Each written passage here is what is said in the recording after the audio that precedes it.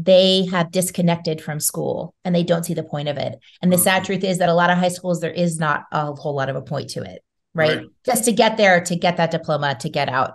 But the partnerships, the co-ops, the internships, and the dual enrollment programs where you can be in college and high school at the same time, that's what's going to say, oh, that's why I'm here. I'm here to get the certificate. I'm here because I get to go to the garden, the community garden that I really love. So that's how I think we crawl our way back, is through realizing that schools cannot be doing it alone.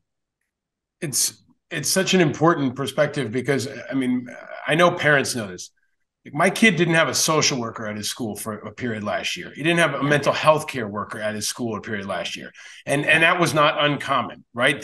Forget about the art teachers and music teachers and so many other people that went down, right? Or just disappeared and they couldn't backfill them. But the hollowing out of the social components, one of the